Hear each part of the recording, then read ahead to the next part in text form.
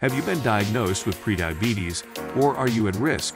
Are you feeling confused or worried because of all the misinformation about it out there?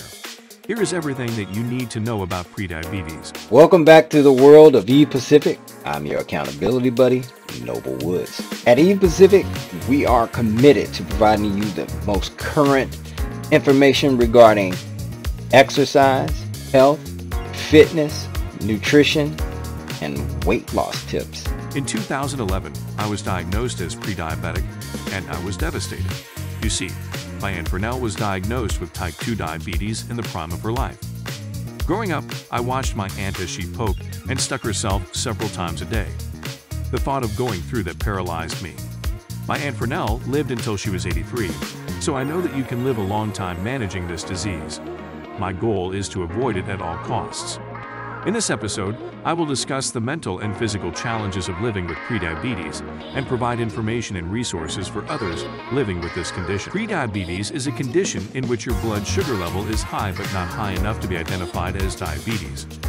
Prediabetes affects 38% of adults in the United States, but at least 22% of those people have not been diagnosed. In addition to type 2 diabetes, prediabetes can result in other serious health conditions, such as blindness, kidney failure, strokes, heart disease, and Alzheimer's disease. Type 2 diabetes patients may lose their toes, feet, or legs. However, prediabetes does not have to progress to type 2 diabetes. You can stop both of them. But there is so much false information about prediabetes that it can be difficult to distinguish between misinformation and the reality about prediabetes. While false information about prediabetes can be dangerous, being well-informed can change your life. If you have been diagnosed with prediabetes, you should not panic. It would be best if you arm yourself with science-based information. Here are some most common myths and facts about prediabetes that you should be aware of to make the best health decisions possible. The most common myth centers around the ever-present sugar. The consumption of sugar does not cause diabetes. On the other hand, a sugary diet can lead to obesity and overweight, which are risk factors for prediabetes and type 2 diabetes. This is a common misconception, and it's easy to see why. Blood sugar levels are crucial in diabetes. Sugar, on the other hand, is not a contributing factor. The story is always complicated. There appears to be a link between regular soda consumption and the risk of developing type 2 diabetes. Allow me to elaborate and clarify. Even after controlling for energy intake and body mass index, a large study published in 2013 found that drinking more soda increases the risk of developing the disease. According to the survey, other drinks, such as fruit juices, did not have this association with prediabetes. According to statistics, most people with prediabetes eventually develop diabetes, but the devil is in the details. If you do nothing to treat your prediabetes, you will undoubtedly develop type 2 diabetes. However, managing your prediabetes with healthy lifestyle choices and sometimes medication can cut your risk by more than 50%. Do you see where this can get confusing? Even delaying the onset of type 2 diabetes, which can lead to diabetes-related complications, is a worthwhile investment. Insulin resistance, which leads to high blood sugar and diabetes, worsens with age, making it a risk factor, but it can also lead to prediabetes and diabetes in young adults. Prediabetes or diabetes affects more than 1/4 of adults aged 18 to 44 and more than 2/3 of adults aged 65 and up. Nowadays, age 65 does not make you elderly, but it is still worthwhile to take care of yourself so that the 10, 20, 30, or even more years you may have left are as enjoyable as possible. The most common risk factors don't necessarily cause prediabetes, but can make you susceptible. Have a waist larger than 40 inches in circumference for men and 35 inches in circumference for women. Consume large amounts of red and processed meat, sugary beverages, and little fruit, vegetables, olive oil, whole grains, nuts, or whole grains. Over the age of 45.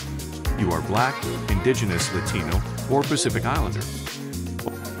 Overweight or obese, particularly if you have excess weight around your midsection, belly fat. Have a sleep disorder, such as sleep apnea, or work rotating shifts or nights. Have a high cholesterol level, a high triglyceride level, a low HDL level, and a high LDL level. Avoid physical activity. Have gestational diabetes.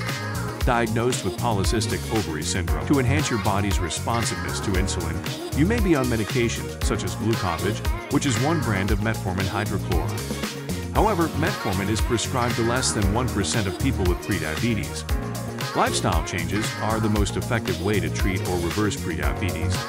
Diet, exercise, and weight loss are the big three lifestyle changes. A smoking cessation program is also critical for smokers. Some changes, such as stress reduction, may appear minor, but they can significantly impact many aspects of life and should not be overlooked. Metformin was less beneficial than physical activity, and weight loss in preventing type 2 diabetes is critical.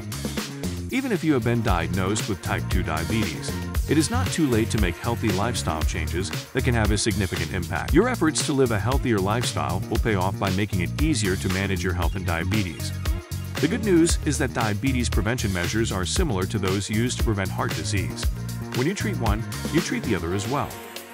To prevent and manage prediabetes, follow these steps. Lose weight by eating a healthy diet. Losing 5% to 10% of your body weight can make a significant difference. Choose an activity that you enjoy, such as walking.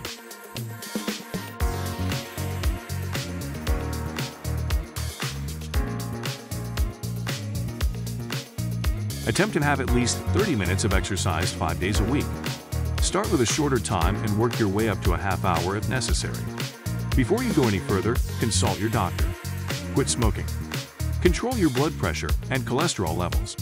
If you have a high risk of diabetes, take a medication like metformin, glucophage, to lower your blood sugar, only with your doctor's advice. It goes something like this. During digestion, carbohydrates break down into glucose, entering the bloodstream and raising blood sugar.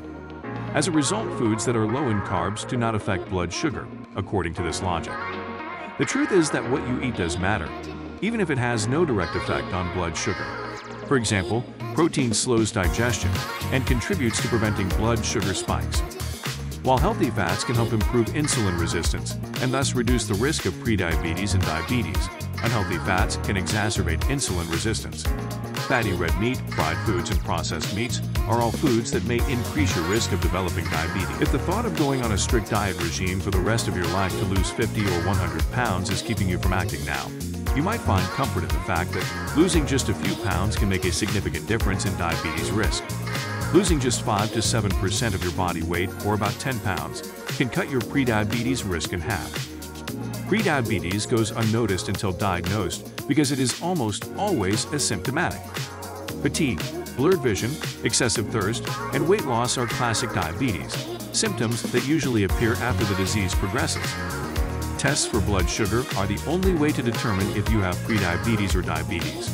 You can get a good idea of whether you're at risk for prediabetes or diabetes by taking a short 5-question risk test in 1 minute. It's true that having a diabetic parent or sibling increases your risk of developing diabetes. In fact, prediabetes, type 1, and type 2 diabetes are linked to a family history of diabetes. Many people with diabetes, on the other hand, have no close relatives who have the disease. There you have it. I hope that this has shed some light on the facts about prediabetes. It really eased my mind when I did the research and realized that my situation wasn't as bleak as I thought. I was once told that knowing a little about something is more dangerous than knowing nothing at all. That is why we have the whole story at E Pacific Health. Until next time, stay the course.